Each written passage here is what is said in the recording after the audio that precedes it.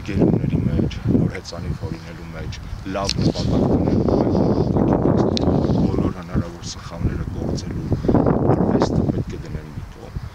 Արդեն անվտանգության խորհուրդների համատեղ նիստի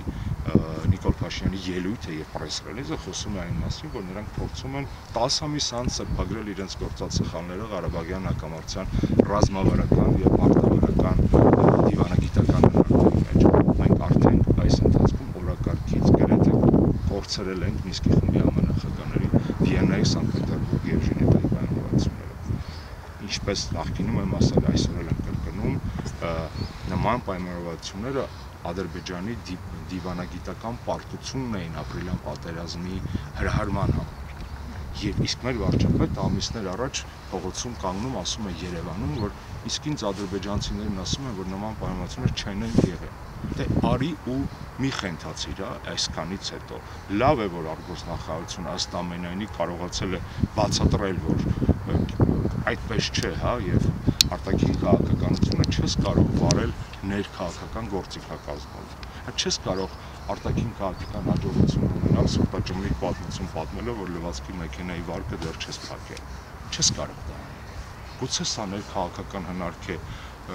եւ գուցե, ինչ որ երեք տենց այլի հերթական օճառային սերիալի հերթական տենց սերանտես։ Հակահայթակությունը մեծ է հիմա, անսպառ հեգնելու, անսպառ չեմ ուզում մտնեմ այդ դաշտ, որովհետև Ղարաբաղյան հակամարտության կարգավորման խնդիր, ինչպես քիչ առաջ ասացի, պետք է քաղաքական դաշտում Հայաստանի կապ չունի ՀՀԿ-ՔՊ հարաբերությունները, բոլորը կարողանան քաղաքական մեկտեղման, չեմ ասում նույնատիպ հայացք, բայց գոնե նույն ուղղությամբ նայելու հնարավորություն պետք է ունենանք։ Սա է պատճառը, որ երբ որ ես պարբերաբար ստանում եմ իշխանություններից այս կամ այն հրավերները մասնակցության անկախն է, ես գնում եմ, որովհետև ես այդ իշխանությունների համար չեմ գնում, ես գնում եմ, որովհետև այդ իշխանությունը այսօր պետության ղեկավարի պաշտոններն են զբաղեցնում եւ պետություն սիրելու ազգային համերաշխության, որը գոյություն չունի ցավոք սրտի Հայաստանում, հնարավորությունը ամբողջությամբ արմատախիլ չանելու համար մենք ոչ մենք քննադատում ենք, եթե նկատել եք, ես ոչ մենք քննադատում եմ, ես մշտապես փորձում եմ այլընտրանք առաջարկել։ Ինչ կանեի ես կամ ինչ խորհուրդ կտայի ես ԵՄ Հայաստան հարաբերություններից սկսած վերջացրած հայ-ռուսական հարաբերությունները։ Մի խոսքով ես մաղթում եմ Փաշինյանին հաջողություն այս հանդիպման ժամանակ, որովհետև չեմ պատրաստվում չարախնդալ, եթե տապալում լինի, որովհետև այդ տապալման գինը վճարել եմ ես, դուք եւ բոլոր այստեղ կանգնած ներկաները, բայց ես ուզում եմ, որ այս մեր բարեկրթությունը, բարեկամությունը չչարաշավվի, որովհետև այս ցանկությունը, որպեսզի նա հաջողի, իմ հայրենասիրության ու պետականասիրության դրսևորում է, բայց նա պետք է լսվի նաեւ, նա պետք է հասկանա, որ ամեն ինչ գիտեմ եւ ոչ մեկ ինձ նոր բան չի կարող սովորացնել թեզը մեղմ ասած հարիր չէ որևէ պետական գործ չի, հատկապես այն մարդու, ով իրեն դրել է մեսիայի փրկչի տեղ եւ խորհուրդներ լսել չի ուզում։ Քրիստոսը, որ Քրիստոս էր, իր աշակերտների հետ զրուցում էր, որպեսզի հասկանար ինչ կարող է, ինչպես կարող է իր առաքելությունը իրականացնել։ Նիկոլ Փաշինյանը մղոններով, լուսային մղոններով հեռու է Քրիստոս լինելու կերպարից, առավել եւս պետք է լսի, առավել եւս պետք է կարդա ոչ թե ստատուսները իր մասին ու հանձնարարականներ տա իր սպասարկող ֆեյքային բանակներին հարձակվել այլակարգ ունեցող մարդկանց վրա, այլ կարողանա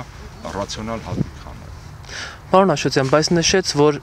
հարկ եղած դեպքում կարող է խորհրդակցել եւ Սերժ Սարգսյանի եւ Ռոբերտ Քոչարյանի հետ, այսինքն սա ինչ դրսևորում է։ Սա այն դրսևորում է, որ 10 ամիս անց նա երևի թե հասկացավ, որ ճիշտ կլինի կոնֆլիկտի մասին տեղեկություններ ստանալ ոչ թե Ալիևի հետ զրույցում Դավոսում, այլ ստանալ անգամ Ռոբերտ Քոչարյանին խնդրելով, գուցե այսօր իր կողմից նստեցված Ռոբերտ Քոչարյանի խցում։ Դե Էդվարդ Նալբանդյանի հետ էլ է հանդիպել։ 10 րոպե հետևել այդ հանդիպումը, ես գիտեմ, դա եղել է Պուտին Փաշինյան հանդիպումից, առաջին հանդիպումից մի քիչ առաջ, տենց Եթե կարծում եք, որ դա բավարար է։ Այսինքն չի հերքում սա ձեր այն միտքը, որ Փաշինյանը չի ցանկանում սովորել, որովհետև նշում է, որ պատրաստ է հանդիպել նախկին իշխանությունների հետ։ 10 ամսվա մեջ առաջին անգամ նա հատնում է, որ պատրաստ է ու ես պետք է տենց գնամ հիմա մոն վառեմ այս սրտազան վայրում, որ ինքը 10 ամիս անց հայտնում է, որ պատրաստ է խոսել այն մարդկանց հետ, ովքեր ունենալով տարբեր հայացքներ, Լևոն Տեր-Պետրոսյանը, Ռոբերտ Քոչարյանը, Սերժ Սարգսյանը, այնուհանդերձ այս պետության ինստիտուցիոնալ հիշողության եւ հատկապես Ղարաբաղյան հակամարտության կարգավորման կրողն են, կրիչն են։ Շատ վատ է, վայ են պետություններին, որտեղ իշխանափոխությունը անցնում է ձեռքից ձեռք։ Իշխանափոխությունը ցանկացած երկրում պետք է անցնի գլխից գլուխ։ Եվ այս մեխանիզմը մեզ մոտ չի գործում այսօր։ Եվ ոչ միայն Նիկոլ Փաշինյանի մակարդակով, դուք մատերի վրա կարող եք հաշվել դեպքեր, երբ որ նոր իշխանությունները հին պաշտոնյաներից փորձում են ստանալ այն գիտելիքներ, այն հմտություններ, այն ինֆորմացիան, որը իրենց ունենք մխիթարի ու իմ հանդիպումը, դա բացառություն է, չասեք այդ օրինակը։ Դա բացի է, երևի թե 1-2 օրինակ կարող եք հավելել։ Պարոն Աշոտյան, չէ՞ կարծում, որ ժամանակ այնուամենայնիվ պետք է, հա, որովհետև իրենք ցույցեր արեցին եւ ձեր իշխանությանը հեռացրին։ Չինական լավ ասացվածք, բայց դա չինական ասացվածք է։ Երբ որ շատ երկար նստես գետի ափին, անպայման մի օր հակառակորդի դին աչքիդ առջևով կանցնի։ Մենք ունենք այդ ժամանակը։ Ինչքան էլ մենք հին ժողովուրդ ենք, 4.500-ամյա պատմություն ունենք, այսօրվա իրավիճակում արդյոք մենք կարող ենք մեզ թույլ տալ այդ ճոխությունը բազմել, այսպես ասած, կառավարական շենքի համապատասխան հարկում ու սպասել, որ ինչ-որ մեկը մեր փոխարեն խնդիրներ կլուծի, տնտեսություն կզարգացնի, արդարություն կվերականգնի։ Իսկ եթե Նիկոլ Փաշինյանի կողմից Սերժ Սարգսյանն առաջարկվի հանդիպելու, Սերժ Սարգսյանը չէ կոչում։ Ճիշտ ասած, տեսեք, մի քանի հիպոթետիկ ենթադրություններ արեցիք, ես վստահ եմ, որ համապատասխան անհրաժեշտության դեպքում, եթե ես եմ պատրաստ, նման քաղաքական, Սերժ Սարգսյանը առավել եւս իր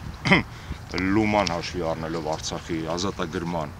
Արցախյան պայքարի, հայոց բանակի կայացման, պետականության զարգացման գործում վստահ եմ, որ կարող է ընդունել նման տեսակի առաջարկ եւ